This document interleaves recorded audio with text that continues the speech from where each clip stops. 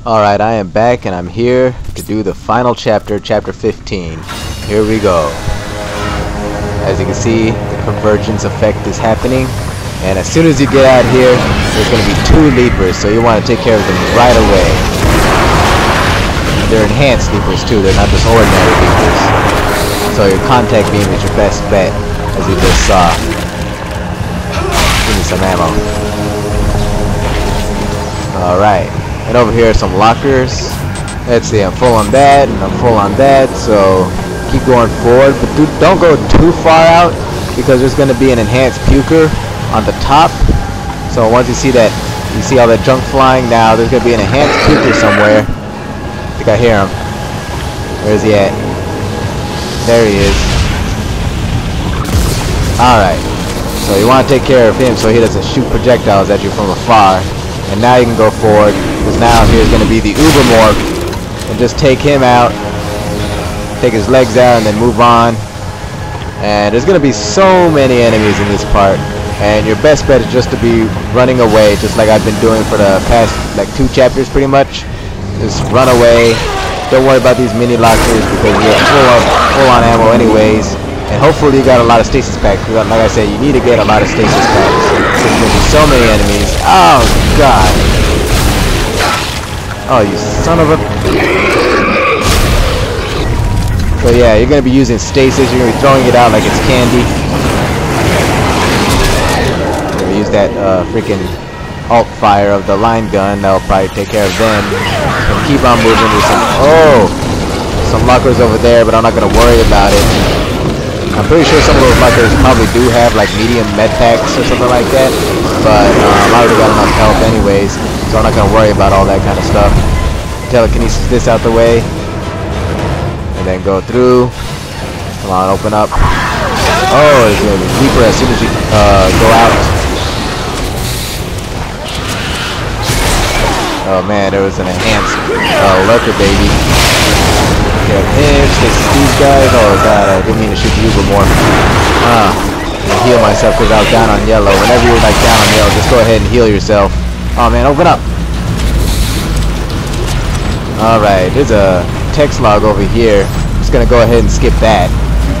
That text log was made by Tideman, and he's just stating how much he believes that the marker and the research on the marker will help, you know, further advance humanity. Instead of using planet cracker ships, that the marker will be the next step of helping humanity, you know, grow and prosper. Ubermorph's gonna, oh there he is, Ubermorph's gonna come into this room, oh my. And you want to get past him, and you can melee this just to open it up if you don't want to waste a bullet. And you can actually kill the Ubermorph if you like use the alt fire on the pulse rifle and knock him into that fan, or use the force gun. But I don't know if it's a glitch or not, but it does kill him, so it's kind of weird. And there's no achievement for doing it, so it's just for fun. I'm gonna melee this to lock the Ubermorph out, and the Ubermorph will no longer chase me. And so that's pretty much it. Now it's on to the final boss and the final part of this game. So here we go.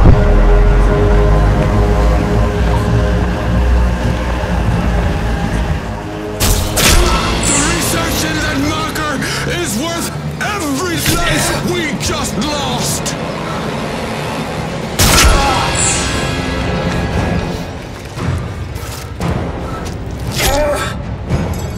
I won't let you throw all this away.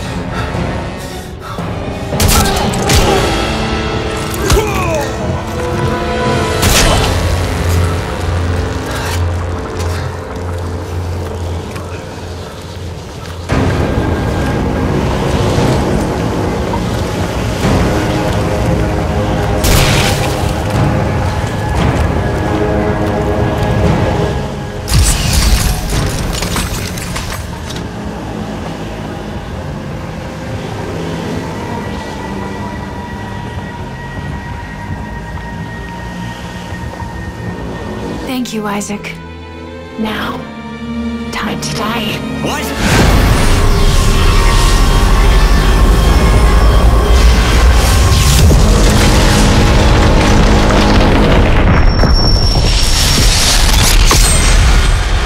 Yours is the last body you need to be reborn. The Makers must be absorbed. The Makers? You mean me? But Strauss said we could destroy destroy the marker! Not if we consume you first. God damn it, I trusted you! Fuck you! And fuck your marker! So this boss fight isn't too hard if you upgrade the plasma cutter and your contact beam. And just shoot her a lot, and then eventually she'll disappear, and then you gotta shoot this yellow sack on the marker. And I would use the contact beam for that, because that'll take it out quickly.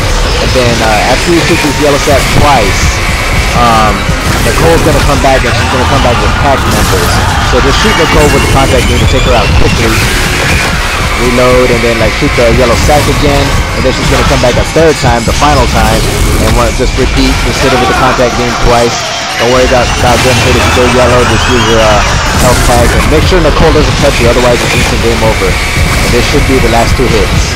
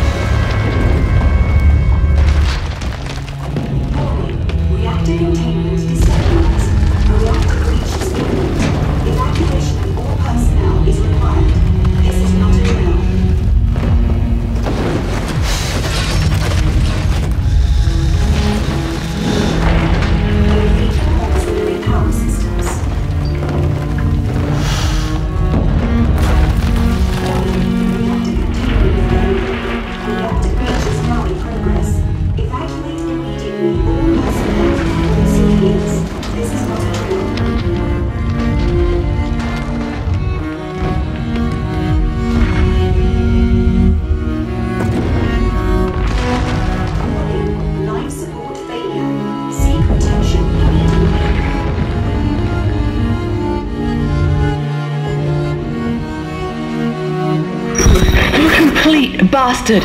Was this your great plan? Dump me off and die? Full of bad ideas, remember? Yeah, well here's another one. I'm crashing through the roof to get you. Now move your ass. Wait, no, Ellie, it's too late. Stay clear of the station. Yeah, well you don't really have a say this time. Heads up!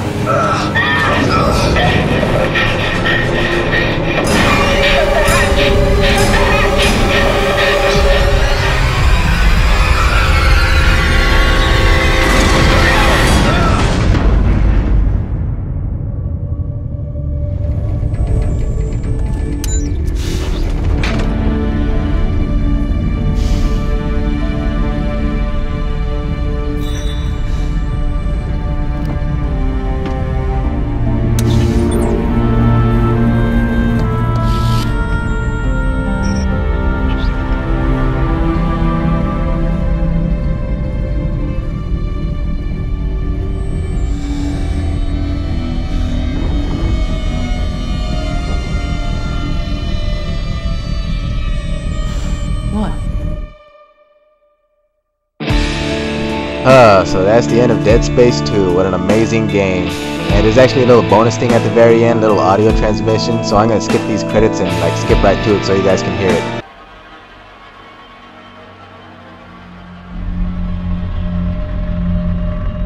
This is Flight Team EG9 to Control. We have completed the flyby. There's nothing left. I repeat, Titan Station has been completely destroyed. And the marker? Negative. Nothing survived this, sir. Marker Site 12 is a total loss. Pity. Recall all flights and return to base. The other sites will have to pick up the pieces. And that's it. And you can save it. That way when you save it, you can do a New Game Plus for any mode except hardcore. So that's pretty cool, and you can bring all your items and all of your upgrades that you got to the New Game Plus. Like I said, you can do it for all modes except hardcore. Hardcore, you gotta do a new game. So yeah, and according to that last audio transmission that you just heard, some guy, most likely a high-ranking unitologist, wanted to know the status of the Sprawl, also known as Titan Station, and it was completely obliterated like that other guy said, and so was the marker. But according to that, high-ranking, Enigma guy, he says that, there's still, that was marker site 12, so apparently there's other marker sites somewhere else. So that's interesting to know that there's other markers and marker sites in other places around the galaxy. And yeah, that ending scene where I had to like follow the ship, Ellie's ship, that's pretty cool because you have to control that yourself, and that's really fun. You gotta do that last Halo jump. And yes, if you do die in that part in hardcore, you do have to go to your last save wherever it may have been. So that's gotta suck if you die there. And that also that ending scene where Isaac looked at Ellie kind of scared when he turned to her, that's like a joke on the first Dead Space ending, because in the first Dead Space Isaac was in a ship alone, and like he just sat there for a minute, then he looked to his right, and then he saw that Dimension Nicole, and like she like lunged at him, and that's how the game ended, and you didn't know Isaac's fate at the end of Dead Space 1. So this game was just making fun of that by him turning to the right, and he's expecting to see like, the Dimension Nicole or something, or Necromorph or something, but it was actually just Ellie, just like, what are you looking at? So that was kind of funny and interesting. But yeah, so hopefully we find out more about these marker sites in the sequel to Dead Space, if there ever is one, which I think there will be eventually. This game is, too popular now to not have a sequel come. And so thank you all for watching, and I hope you really enjoyed this LP. If you're on the fence about buying this game, I hope this LP like helped you decide whether or not to get it. It's definitely worth a rental if nothing else. And yeah, so I hope you guys do buy it, because it's really fun. It has a lot of cool action sequences. It's still really scary.